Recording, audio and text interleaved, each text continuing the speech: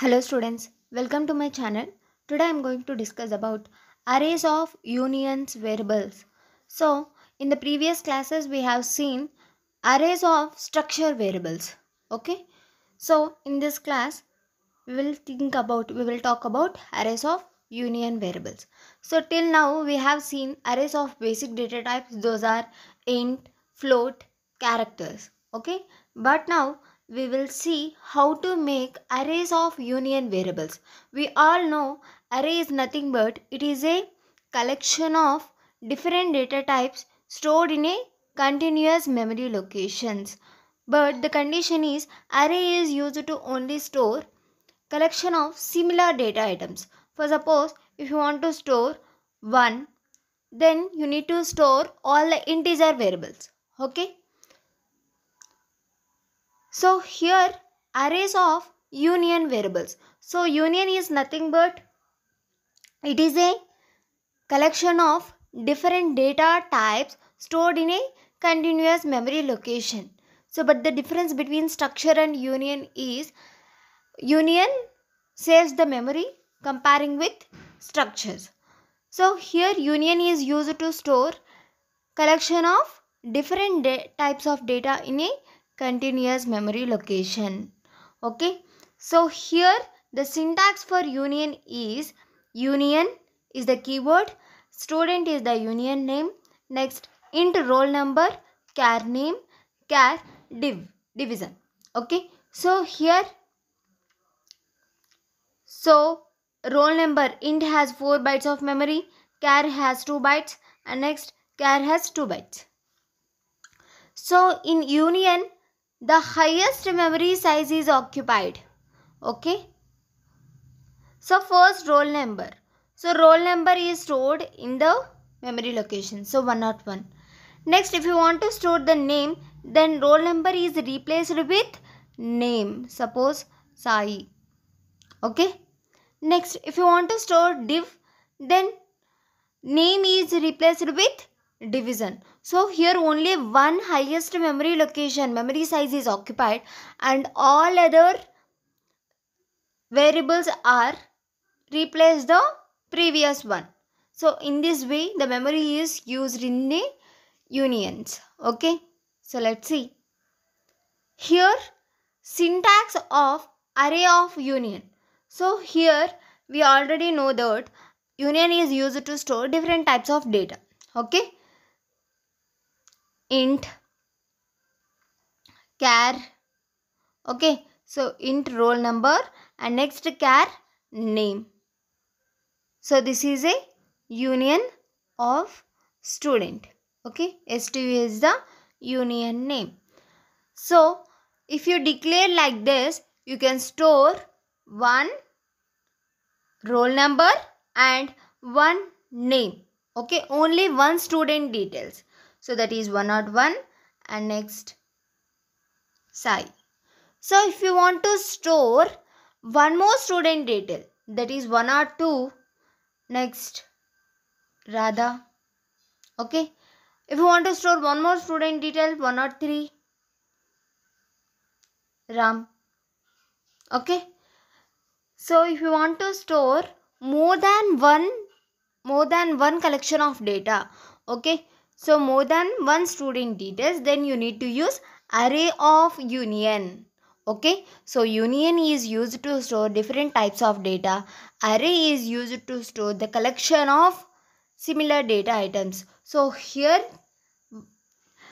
roll number and name. So here also roll number and name. Here also roll number and name. So this is similar type of data. So array is used to store similar type of data. So the syntax for declaring array of union is union name, union variable name, size of array.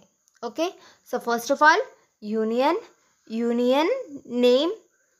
So here union is the keyword. Union in name is the name of the union. And next you need to create one union variable name.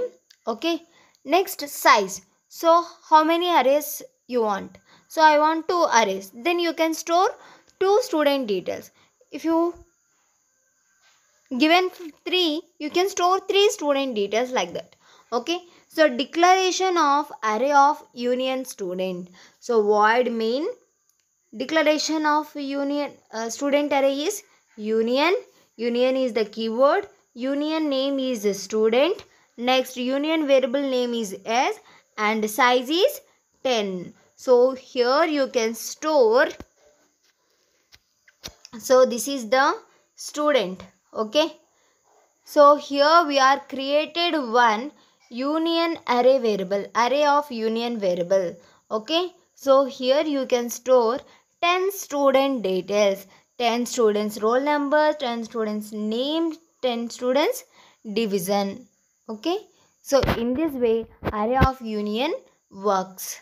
Okay, so how to access member of union variable?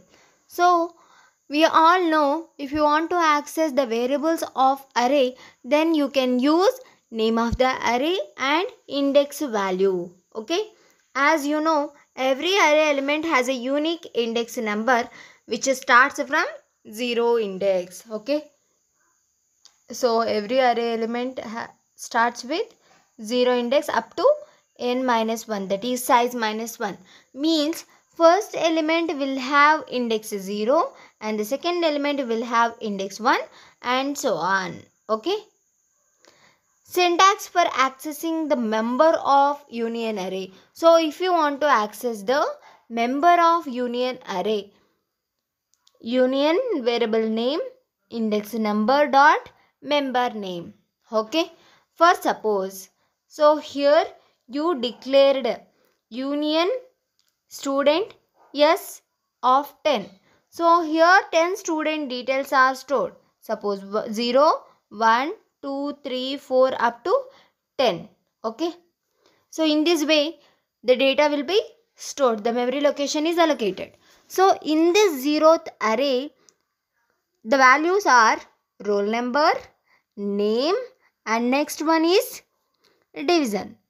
Okay, so in this one array it has roll number, name, division. So in this roll number, name, division. So in this way the values will be stored, 10 student values will be stored. So if you want to access any one of them, then you need to use the syntax, that is union variable name s of index number. So I want to use second one dot member is name. Okay, so whatever stored in S2 array, the name will be accessed. The name will be accessed. Okay, so here index value is used to represent unique index, unique array. Okay, let's see syntax for accessing member of student array. So if you want to access only member, then student array name, okay, index number, roll number. So student array name is student and next index number is 2, then roll number. So I want to use second array roll number, second student roll number, or third student roll number, or fourth student roll number. Okay, so if you want to access the name of the student, particular student, then you can give simply name. If you want to access the division, then you can simply give div. So this is the syntax to access individual members of one union array, array of union. Okay. So this is the example. So let's see. Void main, program execution starts from main function. Next, I am declaring one union.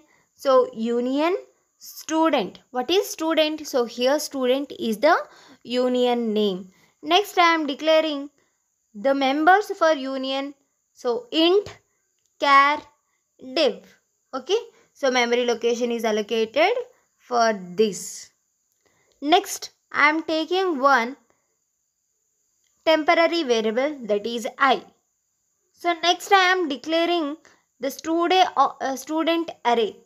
Okay, so the syntax is union, next union name, next union variable name and size. So here union is a keyword, student is the union name and S is the union array variable. Okay, so here size is 3. So S0, next one is S1, next one is S2. The memory location is allocated in this way. Okay, next for I is equals to 0. So I am storing 0 in I. Next, 0 less than 3. Is it true or false? Yes, it is true. Then enter the name of student. So I am asking user to enter the name of student. Okay. So where the name will be stored? Gets. So gets is a input function. It is used to take input from the user. So S of I value is 0. S of 0. So S of 0, the name will be stored. Okay. Next, enter the roll number. So I am asking user to enter the roll number, and scanf is also one input function. It is used to take the input from the user. Next, percentage D, S of I value is 0 again. Okay. So roll number will be stored. So I already told Sai is replaced with roll number. Okay. Next one is division. Okay. Student division. Next roll number is replaced with division. Next, I value is incremented to 1. 1 less than 3 is true. Next, enter the name of the student. So, S of 1 dot name. So, the name is stored in this place. Next, roll number is replaced with name. Next, division is replaced with roll number. Next, I value is incremented to 2. 2 less than 3 is true.